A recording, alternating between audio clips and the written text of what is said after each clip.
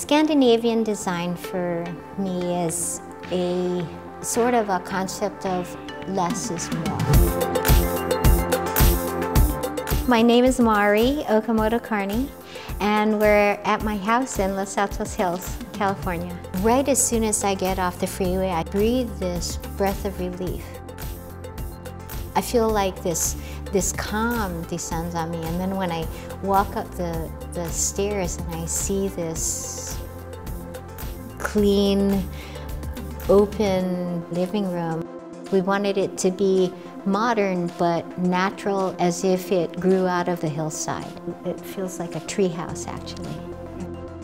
Modern architecture, I would say, fits both my husband and me.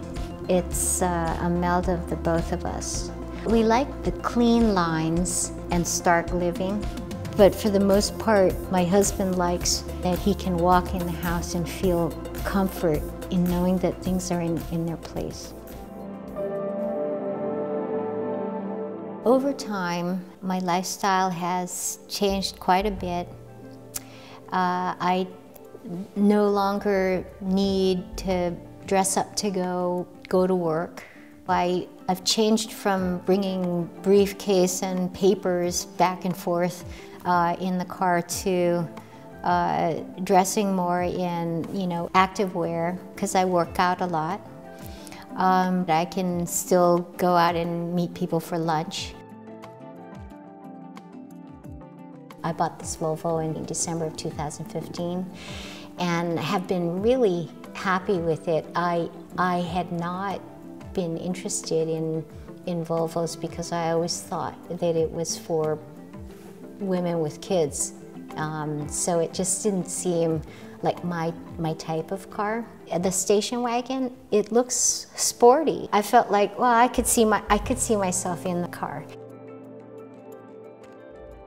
There seems to be an alignment of the car with my house, because there are some aspects to this house that are very Scandinavian in design. A clean, uncluttered, light living. It's not just a design of cabinets and